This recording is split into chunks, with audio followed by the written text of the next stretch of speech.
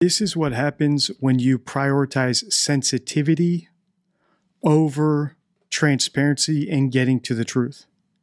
You might think you're doing the right thing by withholding information that could potentially be embarrassing or make someone sad. But in reality, people are not stupid. They pick up that you're cutting out information, that you're editing information, and then they try to fill in the gaps. And if they're clever, they will come up with creative ways to fill in those gaps. And that's where you run into problems. That's why honesty is the best policy. The police should have been upfront with all the information, even if it was embarrassing, even if they would have gotten pilloried by the pearl-clutching press. They should have put everything out there so that you don't have this distrust later. And this mistrust might be well placed. The question is, how far does it go? Was there any other information that was cut out besides information that was cut out of a misguided attempt to be sensitive to the victim? For example, was information cut out to avoid police embarrassment?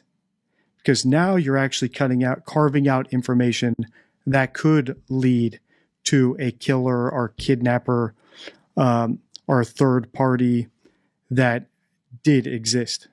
And I think that's why this case is so fascinating to people, because the information is clearly carved out. And the question is, what information was carved out and how far does it go?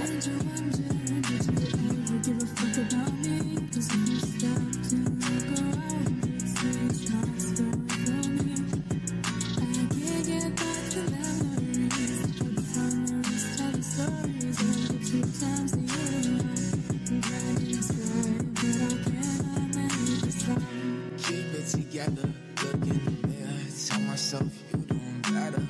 Yeah. Ooh, yeah. Oh no, stars in the sky made me think about you. The love in my eyes, get you tell yourself for you.